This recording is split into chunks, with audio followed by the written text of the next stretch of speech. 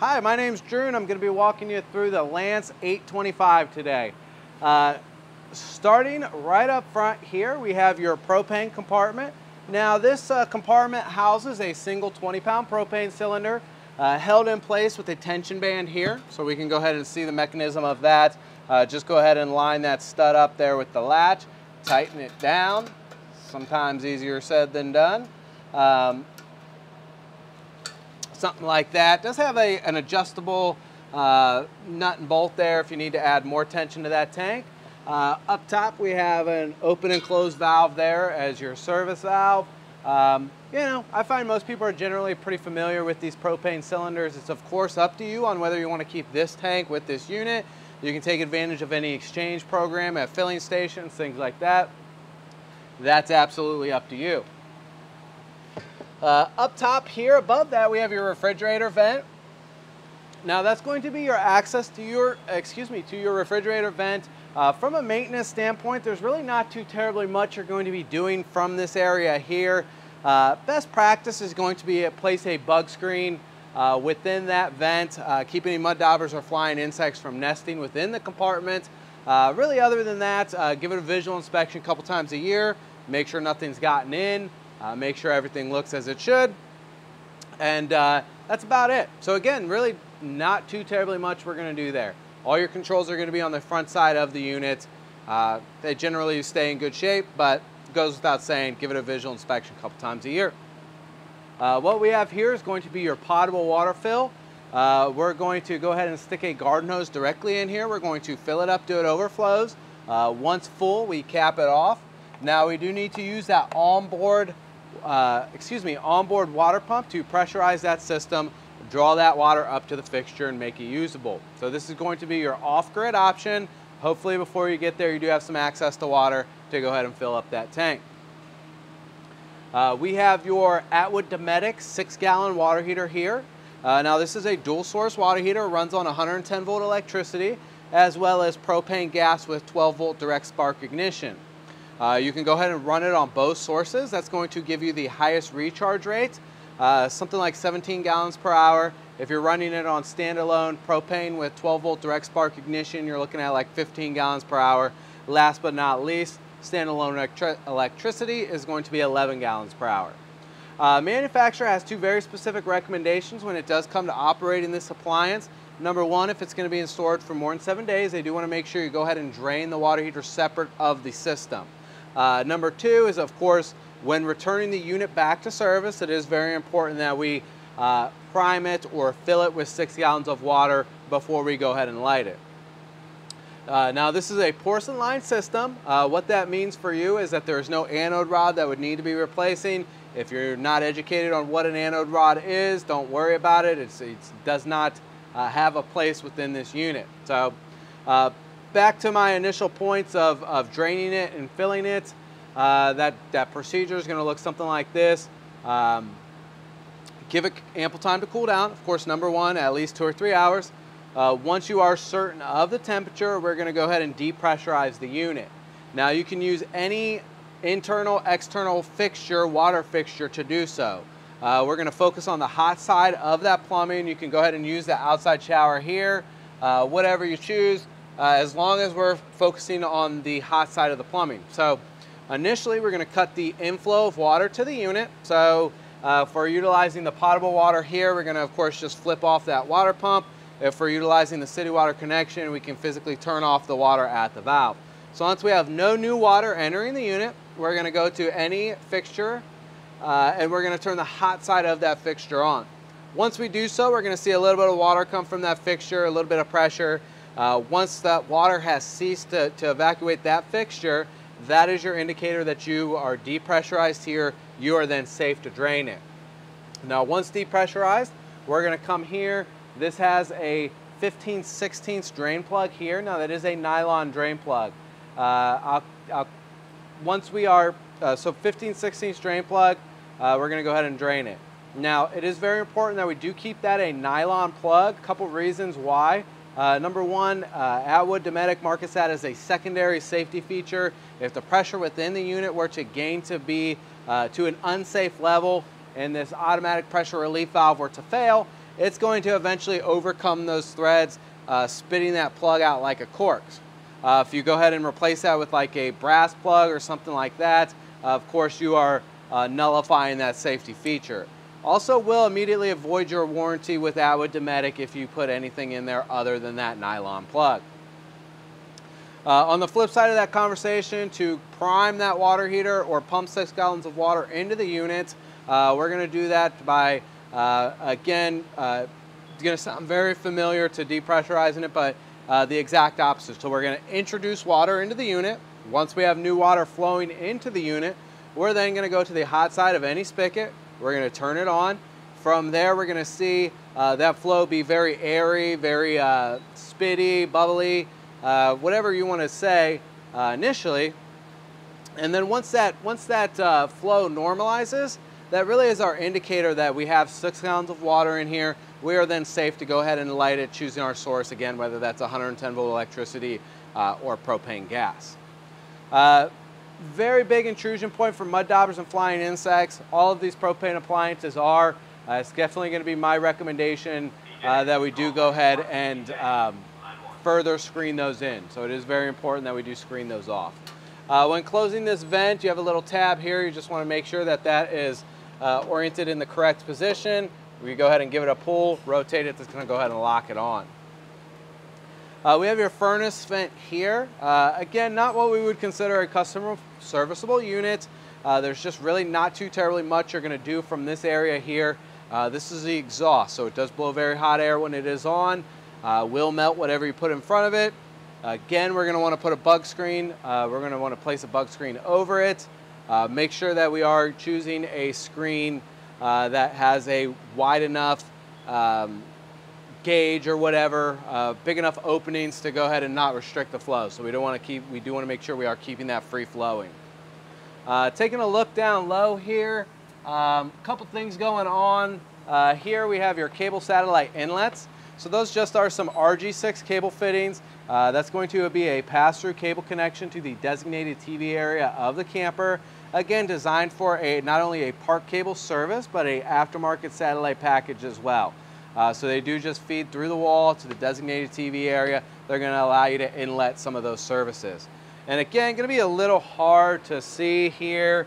Underneath this wing, we're going to have some water inlets.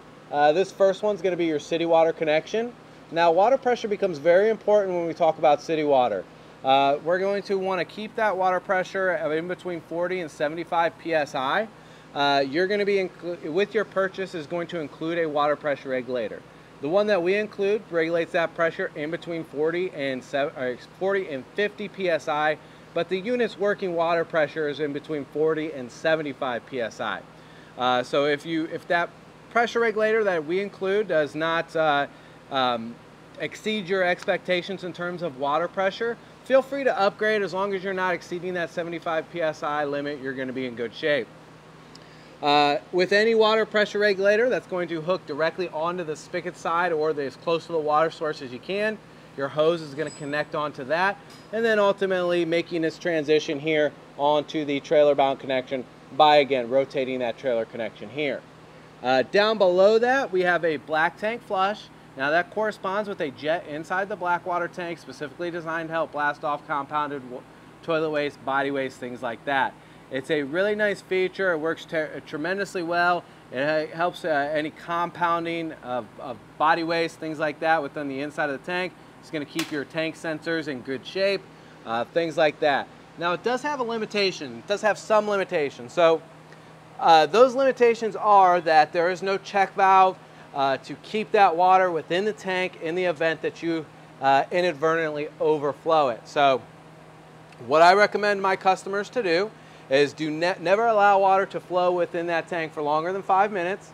And you should be kind of switching from this position to the inside, taking a look at that monitor panel, making sure that that tank is not going to be overflowed.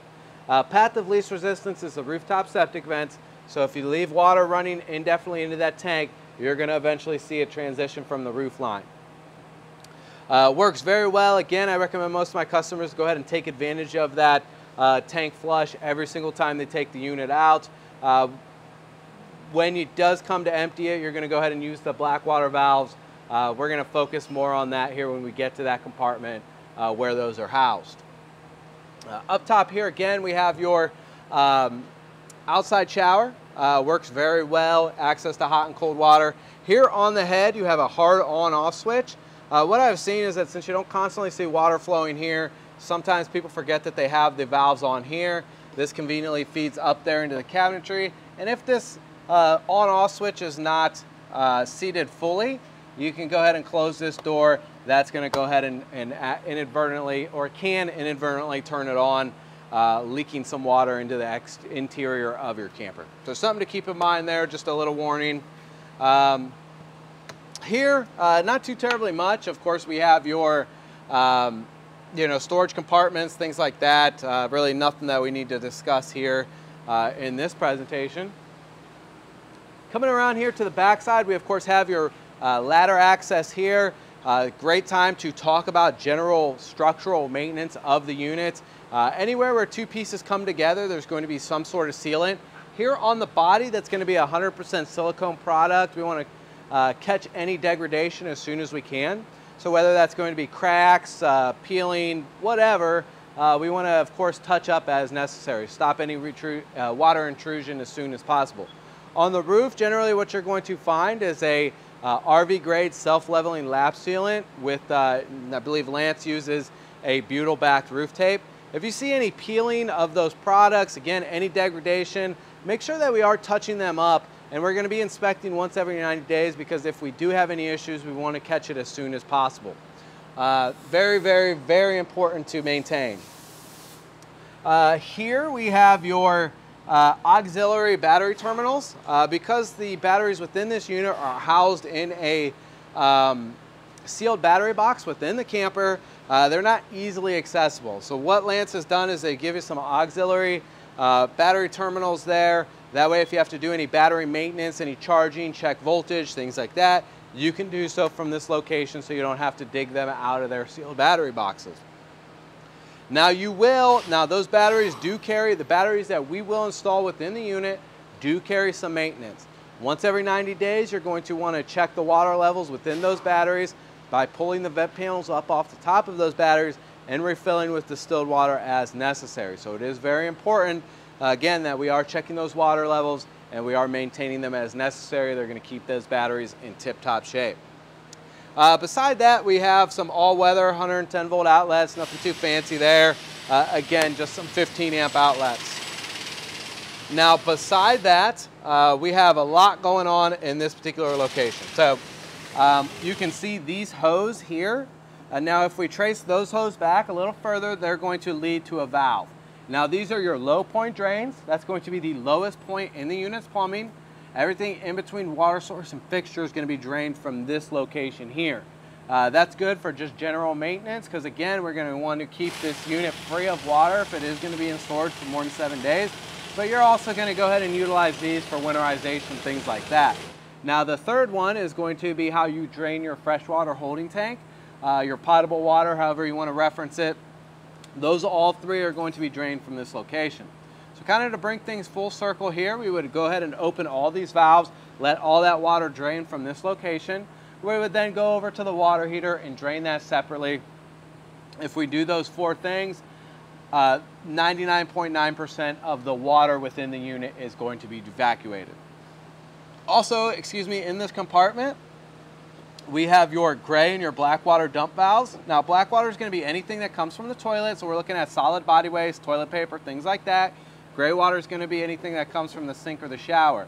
Now, these valves transition through the frame, and we have a bayonet style fitting there on the underside. Now, your sewage hose is going to connect the very same way your cap comes off. What that's going to look like is you have 4 prongs along the outside. You're going to put the keyhole of the cap in the halfway position, give it a quarter turn. Now, even when you are hooked up to full-time septic via a sewage hose, something like that, this black water is going to maintain, or this black water valve is going to remain in the closed position. Reason being is we want to keep that wet as possible. So we need that solid body waste, that toilet paper to flow from the tank when we do go to pull that valve. Easiest way to do that is, again, keep that in as wet or flowing condition as we can. Gray water right beside it, of course, that's not as important.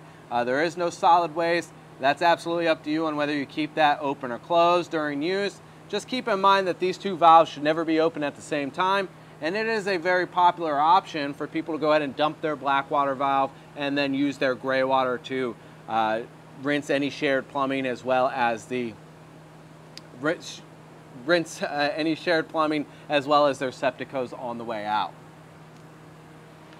Moving on, coming around here to the side, not too terribly much going on here. We have your outside speakers, porch light, things like that. Gonna take a look here under the wing, make sure we're not missing anything. And we got nothing under here. So we're gonna hop on the inside, start taking a look at those features in there. We'll see you in there. So here we have your jack remote here. Now this is gonna give you full function over those wireless jacks. So when we look at this, of course I already turned it on. You're going to do that with this center button here. Once you see that blue light, that is your indicator. Now you have a couple options here. You can, of course, this is labeled driver and passenger side, which is of course very easy to figure out. Generally our orientation is going to be from the rear. We're kind of backwards right now, so don't let that confuse you. Just kind of focus on the driver and the passenger side here. This is going to be driver side front, driver side rear, passenger side front, passenger rear. Or we can hit all jacks here. That's going to go ahead and raise them up or down here. Now we can run any two as well. So if I turn this on and then I would say hold these two buttons down, it's going to light up both of those. That would be the driver side, both of those driver side jacks. So very easy to operate that.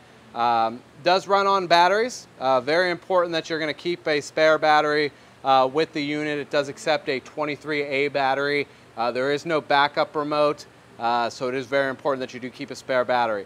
Now these jacks, they do have a manual drive option here on the inside. We're going to find a crank handle.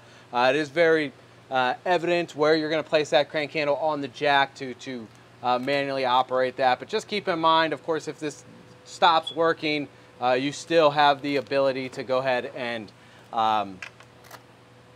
load and unload the camper. So also here in the doorway, we see your fire extinguisher. This is part of your safety equipment. It's very important that we do test all of our safety equipment every single time we take the unit out. For the fire extinguisher, we're going to push the green test tab down. If it springs back, that means we still have life in the unit. If not, it is time to pull out and replace. So very important that we're testing all of our safety equipment before using the unit. If in the event that we need it, we want it to be operational. Here we have your main exterior light clusters here. They are labeled in terms of placement. Exterior lights here, these are going to be the amber colored lights on the outside. So you'll have three, again, left, right, rear. These are going to be the amber colored lights. And then here on this one, this is going to be your docking lights. So these are going to be the bright white LEDs that we may have saw on the outside. Again, very straightforward. Tons of light here on the external areas of this camper, which is going to really light up your footprint in the event that you have to do any work outside the unit after dark.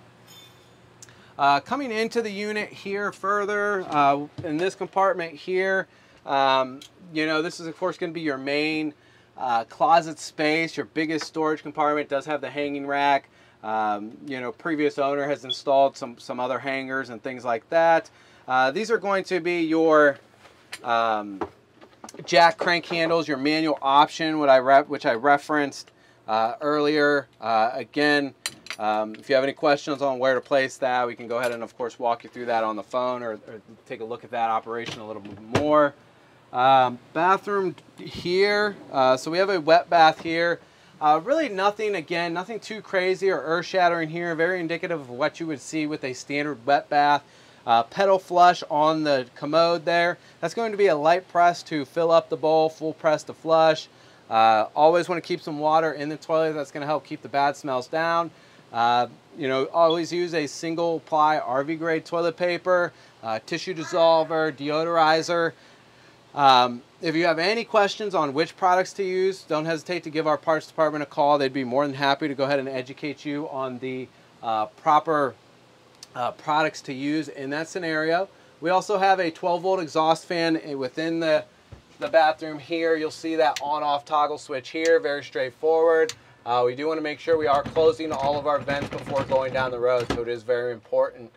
Shower head has an on-off switch. That's in the design to go ahead and conserve as much water consumption as possible. Probably find yourself doing military, Navy style showers, things like that. Of course, shower curtain here, we have it tied up, but that's to allow you to keep this door open, give you a little bit more room to move around when you are in here. Again, nothing too earth-shattering here with a wet and dry bath. If you've seen one, you've kind of seen them all.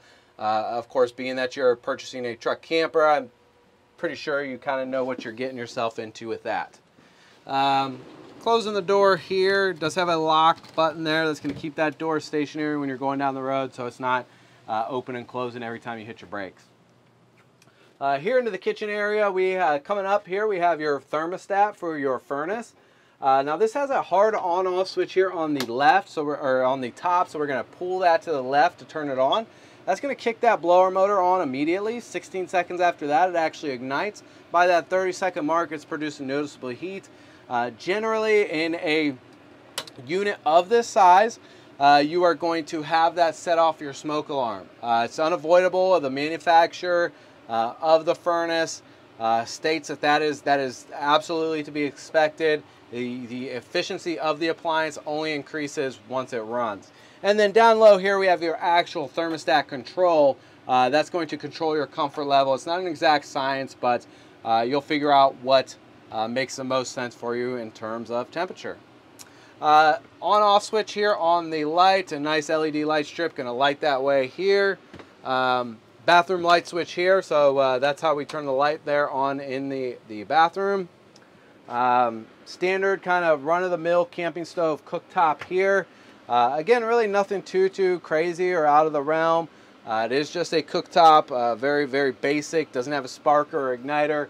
Not a bad idea to keep a long stem barbecue with lighter with the unit.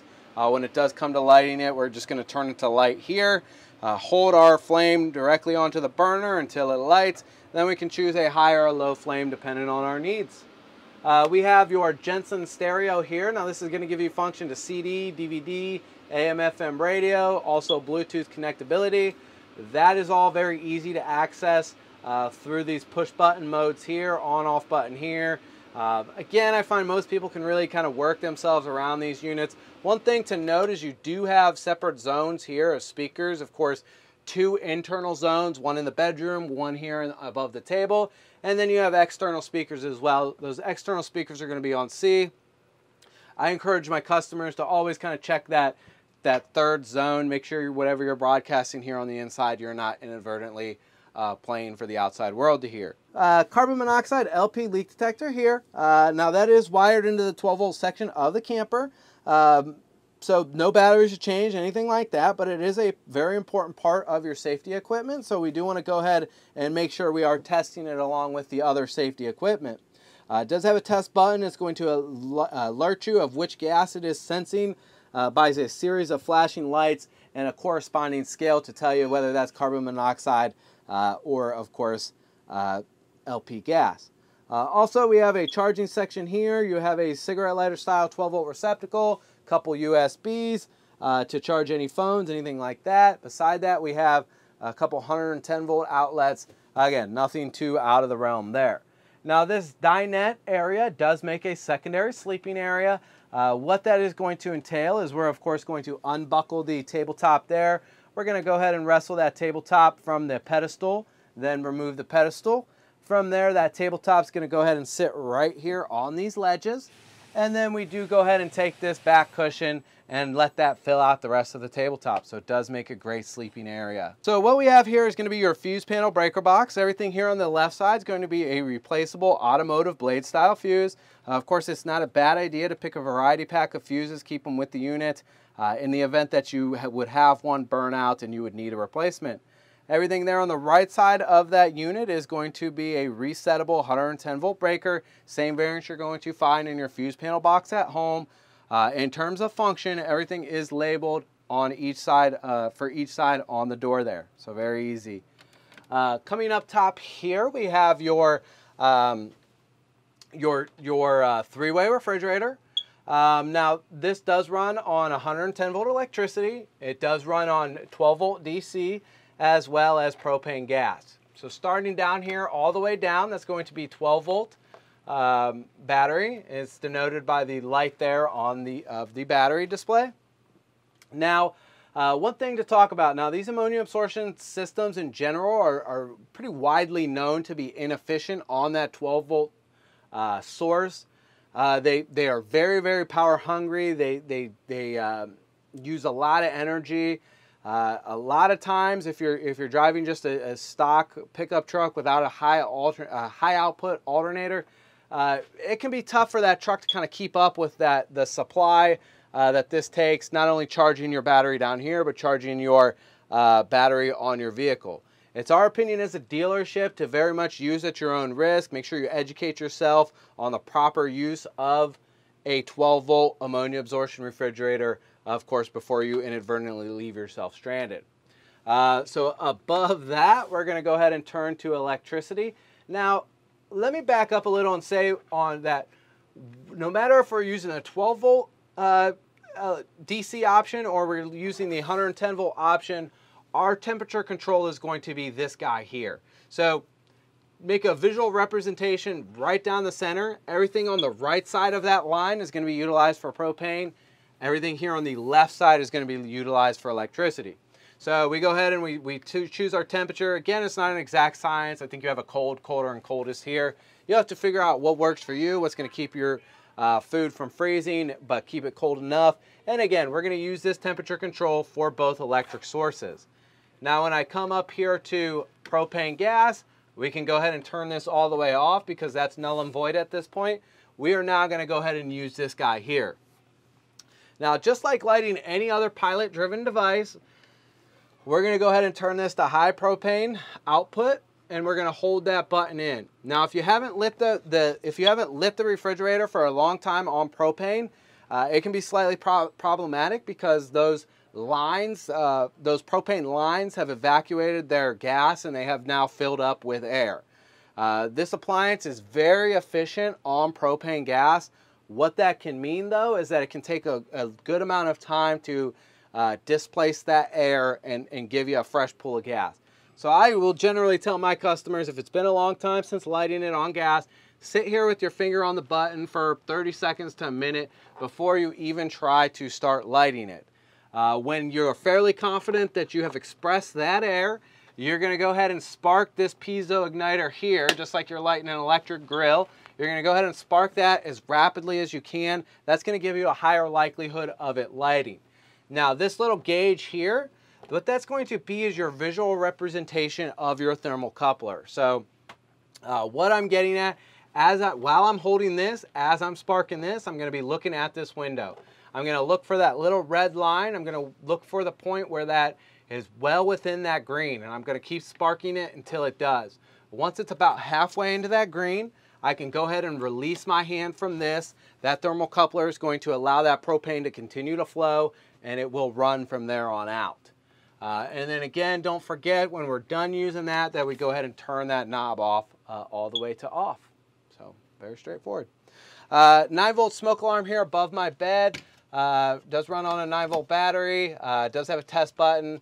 You know, very, very indicative of what you normally see with the smoke detector.